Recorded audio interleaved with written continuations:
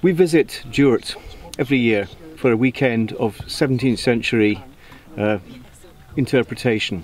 There are two scripts we follow that follow the story of Mull and the MacLean family, the Campbell invasion of 1647 and the invasion in 1653 by Oliver Cromwell's redcoats.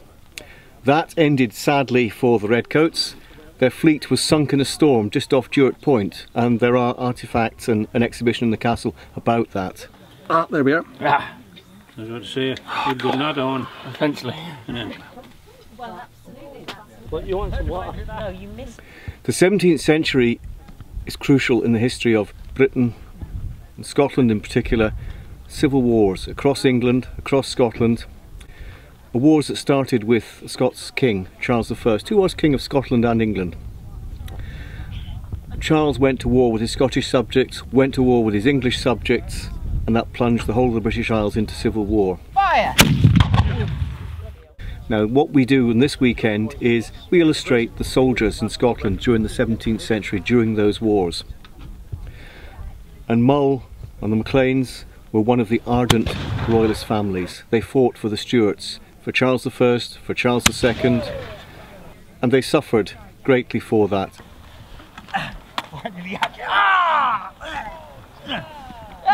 The Battle of Inverkeithing, when the English army invaded Fife, the centre of the Scottish line was held by the MacLeans from Mull. They lost 5 sons that day, each one throwing himself in front of his father to protect his father, the chief, from the English musket balls. And the war cry and the motto you see is another one for Hector, as each son threw himself forward. So the story of Mull, the story of the MacLeans, is key to that part of Scottish history. Where we are at the moment is our living history camp, a camp on the lawns outside Duart Castle, which the visitors walk through and gain an insight into 17th century military life. It's all references to TV.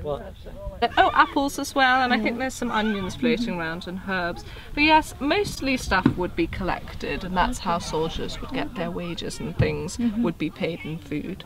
But actually, a lot of stuff was also imported. Fire!